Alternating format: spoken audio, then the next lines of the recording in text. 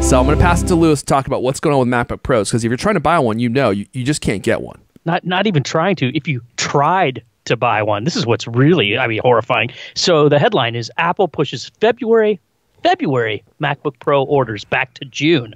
So you ordered one 2 months ago, and it's still not coming for 2 more months. Yeah. People who ordered a top-tier MacBook Pro in February are being notified that it won't be delivered until June. The delay results from COVID-19 lockdowns in China that are hampering notebook assembly. New orders also face delays of several months.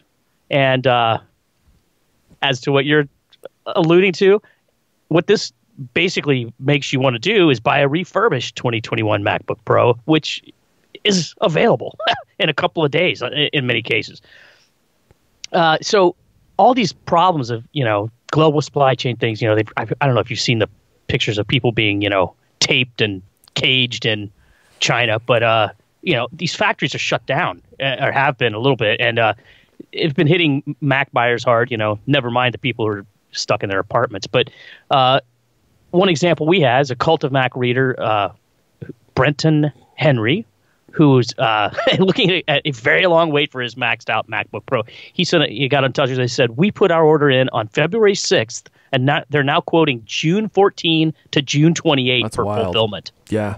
Over 4 months to get a machine is an enormous amount of time. Yeah, no kidding. I mean, they've come out with new products since then, right? Who knows? Anyway, those placing new orders face waits just as long. Order a 2021 MacBook Pro with an M1 Max processor from Apple.com, and the estimated delivery time is between June 14 and June 28, which sounds, I don't know, exactly like what happened to the guy who ordered it. So, it sounds like they're pretty sure that's as early as anyone's going to get one, which is not cool.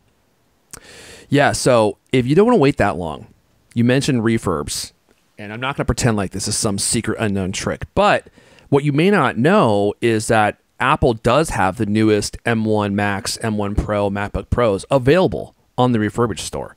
So you just go to apple.com, store.apple.com. You scroll down to the bottom here, and you click on refurbished and clearance. And then you click on the little Mac icon right here. You can see they sell all sorts of stuff. And then you click on MacBook Pro. And if you want, you can even tell it which year, what size you're looking for, what finish you're looking for, everything.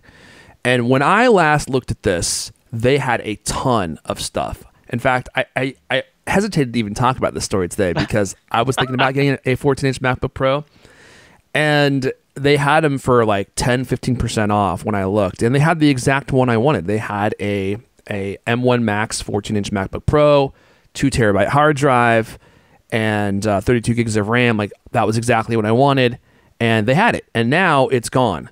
So I think people are starting to wise up, and there's only M1 Pro MacBook Pros here, 14 and 16-inch, but they refresh this periodically. So if you just keep checking back, you'll get the one that you want, and you'll get it within 2 days, as Lewis mentioned, and you get a 10% discount. So is it 10? I thought it was 15. Oh, maybe it is 10. It depends. So okay. I think it varies. When I was looking at these were all 10% off. But sometimes it's way more. In fact, the funny thing is like, they keep listing 2019 MacBook Pros for sale, and they're way more than 10% off. And they are seriously spec'd out machines, like 4 terabytes of SSD and, like huge amounts of RAM and stuff. Because otherwise, I'm like, who's buying a refurbished 2019 MacBook Pro for $3,000? But if you need a bunch of, storage and you want maxed out RAM, then this might be a good option for you. But in any case, the other tip is, and I know this is going to be something that most people can't do, but I at least want to bring it up. For those of you that know someone that works for Apple, they get an additional 15% off the refurb store. So that is a smoking hot price, because that's 25% off the retail price of a Mac. And if you know anyone that works for Apple, you know that they get 125% off discount per year on a Mac, on an iPhone, on an iPad, and then in other categories, they get multiple 25% offs. And so this is a way to bypass that 25% off limit, because they've probably used it for themselves already. But if it shows up in the refurbished store, the refurb price is already discounted 10%, and then you get your friend to give you another 15% off. Now you're playing with power, as they say, Lewis. That's going to be 25% off.